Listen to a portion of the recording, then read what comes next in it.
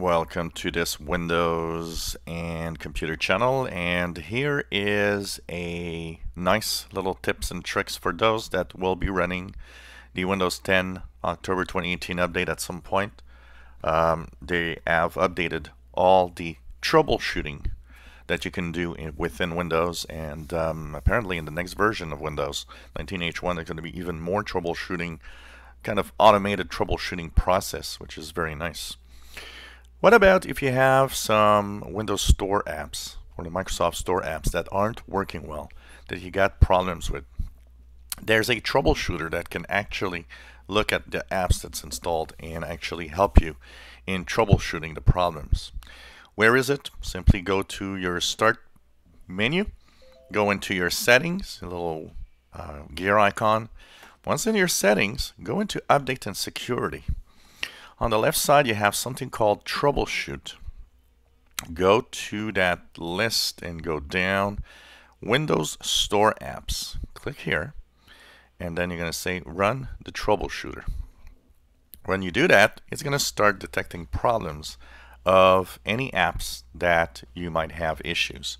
So this is kind of a general check of all the apps and looking at what can be done to fix any problems that you might have within these store apps. So once that is there, you can of course do the last thing. So for example, it did one verification now, but you can also open the apps and features, and of course there is going to ask you if you have a specific app that's a problem.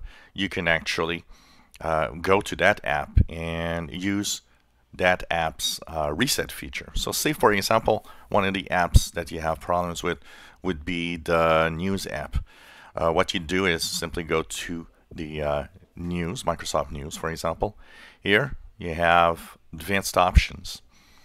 In there you have of course reset app that you can click here. That means you can reset that app and see if it works better after you've basically done this. And once it's done, you click the next button, and it will do some additional diagnostics and detecting additional problems. And here it says hang or problem not fixed. You can see if view detailed information, there's something that's happening, and if something is happening, it's going to tell you what is the problem with the apps that might be hanging, or what details or what it might have. So here it says that there's a potential issue when checked with one app, and so you can of course look at the detection details and so on. So it says here problems with the bits service. It's actually not a problem on my machine because I got something that's happening and that's running here, but this is a troubleshooting that you can actually try and see what help you can get from the troubleshooter. If you enjoy my videos, please subscribe, give us thumbs up. Thank you for watching our videos.